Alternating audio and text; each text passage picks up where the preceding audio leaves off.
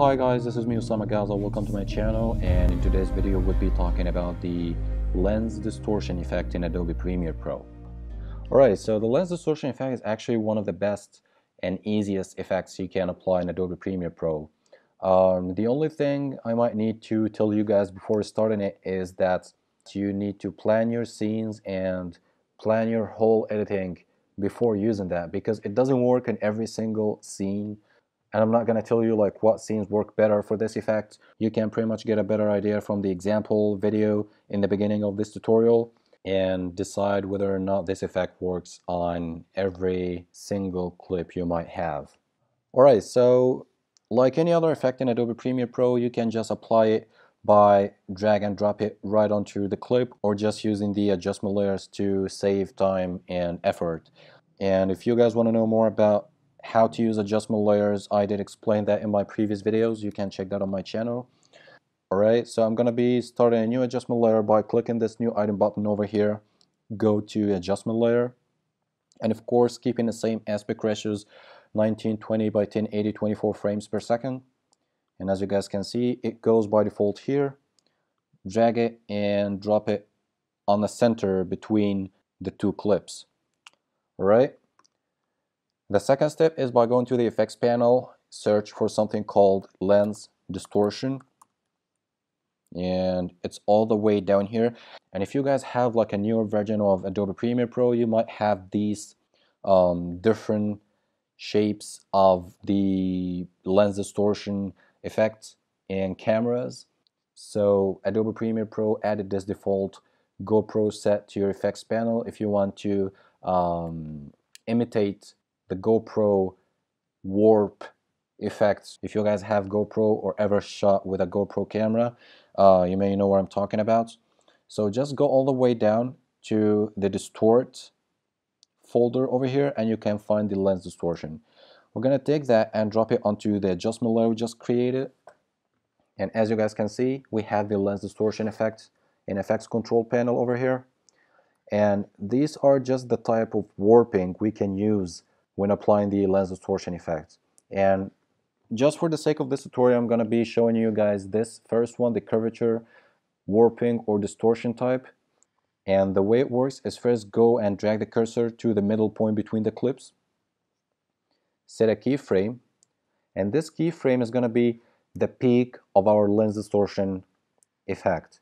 So we just have to change the curvature value up to your taste and how you want it to look like.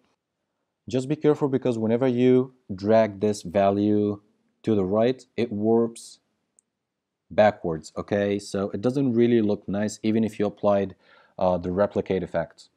So the way to use the lens distortion in this case is by drag this value to the left, the negative value, as you can see, and I guess that would be enough.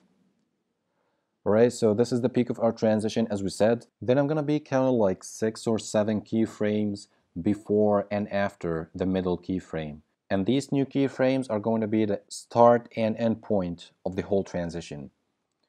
So starting with the first keyframe, or 7 keyframes, and you can just turn it back to 0 by clicking this reset button over here. Then go to the middle point again, count 7 more keyframes, and turn it back to 0. Let's check that out. Yeah, it's pretty nice. Okay, so that's how you pretty much apply the lens distortion effect in Adobe Premiere Pro. And of course, if you want to tweak that up a little bit, you can just highlight all your keyframes, right click, and choose Bezier or ease in and out, depends on how many keyframes you're using. And it looks better. Definitely looks smoother. And you can even tweak that up a little bit by having these keyframes fixed. You can go to the adjustment layer, right click, go all the way down to show clip keyframes, go to lens distortion and choose curvature. Then scroll down this V2 banner a little bit until you can see this curve, right? Zoom in a little bit. And what you can do is drag in these sliders until you have this little spike And what that means is that your transition is going to be faster at the start and the end points, and like more visible at the middle point or the peak point. Okay, and of course all you need to do is just practice a little bit with this curve, because the best way to learn how to use it is by practicing a little bit. And as you guys can see, it did slip off a little bit, so I gotta fix that. Yeah, now it looks better. Alright, so the final part of this tutorial today, guys, is letting you know one important thing about these other types of distortion.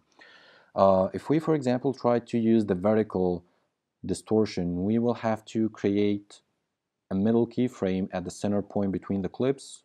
Do that. Go a little bit to the left, try to create another keyframe which is supposed to be the start keyframe of this transition. But see, guys, if you try to do this, you will have this edge in your clip, and of course you're not going to have this in your final video. So the way to fix that is, before using the vertical distortion effect, you have to use the replicate effect. And for those who don't know what the replicate effect means, I did explain what it means in details in my last zoom transition tutorial, so you can go there and watch this video and know more about it.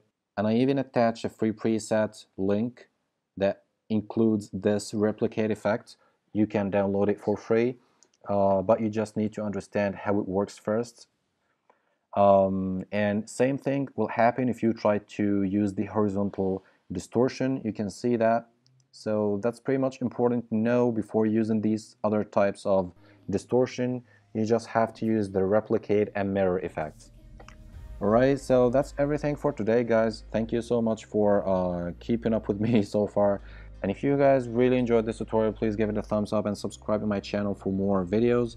And actually, for those who subscribe to my channel, I will be uploading a new video tomorrow. And it might sound a little bit weird because I'm always uploading 2 videos max every week. But tomorrow I'll be uploading this quick cinematic editing. So you guys can get more interactive with me and tell me if there is any kind of effect you found interesting and want me to explain in details from my video. Alright, so stay tuned for that, and don't forget to subscribe to my channel and follow me on Instagram to stay updated with my latest designs and videos. Thank you so much, guys, for watching, and see you next time.